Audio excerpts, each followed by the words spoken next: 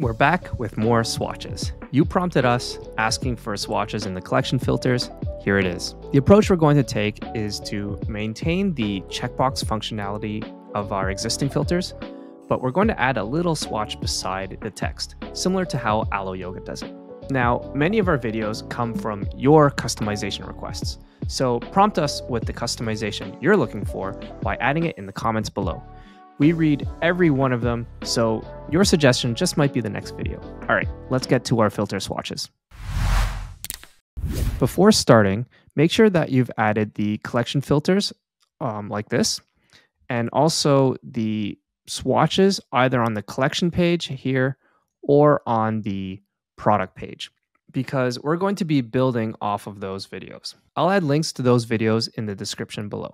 So now that you've got filters and swatches installed on your store, we can make some additional modifications to get the swatches in your filter menu. So first, we're going to head over to the themes area of your store and make a copy of your existing theme so that if you ever make any mistakes, you can always revert back to your older version. So what we're going to do is we're going to edit code, and we're going to open up the facets.liquid file. The facets.liquid file is actually the code that controls how the filters work on your collection page. So what we're going to do now is we're going to scroll down and we're going to look for a couple things. So the first checkpoint here is this case filter.type and the when boolean list. And from here, you can scroll down just a little bit further. You're going to see some liquid code if you're on the Dawn version 12. And you're also going to see this list class, which should be there on version 11 and 12. So we're going to create some spacing here, and we're going to copy and paste our first snippet. And so this is it right here. Let's fix the formatting a little bit. Okay, so I want to turn your attention to these two variables at the top here.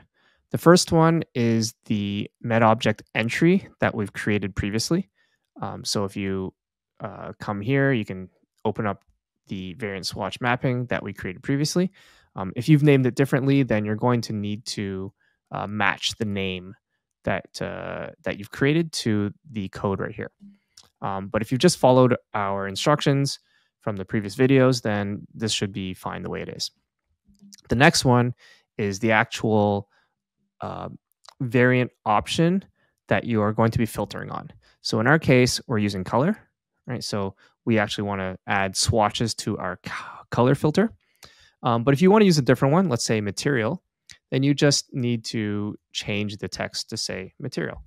It should just match whatever the name is. You just have to make sure that you also include the filter.v.option in front of it.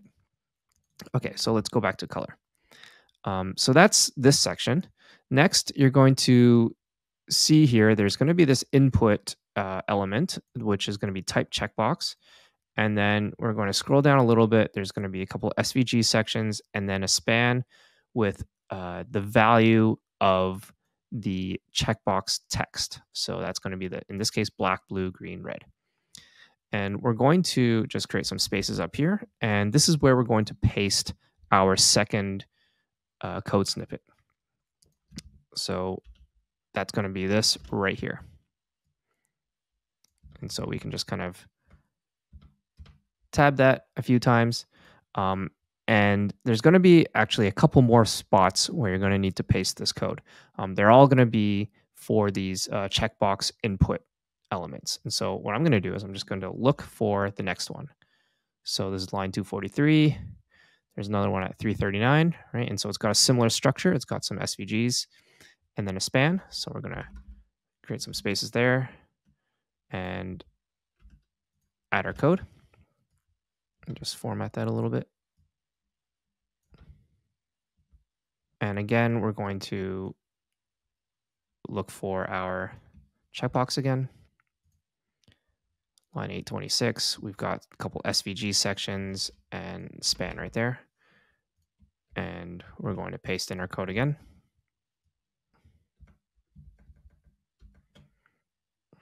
And that should be it, but let's just check to make sure. We come back up to 243. Okay, so now we can scroll all the way to the bottom, and we're going to add a little bit of CSS. This is the styling for our swatches. So we'll just add that at the end there, and we can just save. And now that we've saved, we can come back out to our collection page, just give that a little refresh, and we should see some swatches showing up. There we go. Now you're going to see here that there's the blue and green are showing up with images, and black, red, and white. We've just got these white swatches here. And so the reason for that is because we're looking for an image, but we've only specified one for the blue and green colors. You can actually see here where it shows the blue and the green, but it defaults to the actual variant image in the other cases, right? So you can see the black shirt here. We can see the red shirt here. Same thing with the long sleeves and the hoodie. But in our filters, we've got black for all three of these products, but these are different images each time. So it doesn't really quite match if we use one of these images. And so what we're going to do is we're going to update our meta object to specify a hex code so that if we don't put an image in place, then it can just default to that hex code. So let's do that right now. So this was our meta object we were looking at earlier. And we can see here, right, we've only put the blue and the green in place. And we want to actually specify those hex codes. But first, before we do that, we actually have to change our meta object schema, which defines what variables we can actually put in here. So we're going to go to settings. We can leave custom data and our variant swatch map, variant images, JSON, and then we just format that. So what we're going to do is we're going to add this little variable right here, right? Color swatch. So we already have the variant name, variant value, variant swatch, and now we're adding the color swatch, which is going to be the hex code that we're adding in. And so that's just right here that we've added to our previous schema. So we can click done and save that. And we can come back out, and now we can update our JSON. And what we're going to do is just add a definition for our black, red, and white colors. So I'm just going to copy and paste that in there, right? So now I've added these entries right here. So we've got black, we've got red, we've got white, along with our blue and green. So now we have an entry for every single one of our colors. In some cases, we've specified a file. In other cases, we've left it blank, but specified a color swatch. So the way our schema works is that the color swatch is optional. We don't necessarily have to put in there, but the variant swatch, which is the image file, has to be there every time. So even if it's blank, we have to put that in place. And in fact, actually, all three of these first three variables, you're going to need to add it for every single entry. But like I mentioned earlier, color swatch is optional. Okay, so let's save that. And now if we refresh, we should see those swatches show up. So now we've got the black, red, and white showing up because it's defaulting back to the hex code if it doesn't have any images there. And again, now that you have to place those values in the JSON entry. If you don't put it in there, it's going to show what it was previously, which was just blank.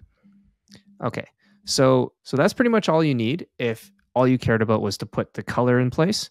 But if we come back to our t-shirt, we actually have two variant options that have swatches, right? We've got the color and the material. So what if you want your material to also show the swatches, not just the color? We can actually do that. So if we come back to our code and come back to where we placed our very first snippet, right? So this one right here, where we were talking about these different settings right here. So what we can do is we can actually make this a list. So we can add a second variable. So this one color and the second one can be material, and we can save that. And now if we refresh, it's also going to be pulling the swatches for the material. And that's pretty much it. So what I'm actually going to do is I'm going to pull these two variables out from this section and place it right at the top, because that doesn't need to be right there. And this will be a little bit easier for you guys to find if you ever want to change these variables, because these are more like settings. They don't need to be placed exactly where the previous snippets are. So I'll just, that's why I'm going to place it up here. So we can save that, we can refresh again, and we can see here that we've got our swatches in place. Thanks for watching. I hope these videos are helpful for you. And like we mentioned previously, your customization requests are what we make videos for. So prompt us by adding it in the comments below. Thanks, and I'll see you in the next one.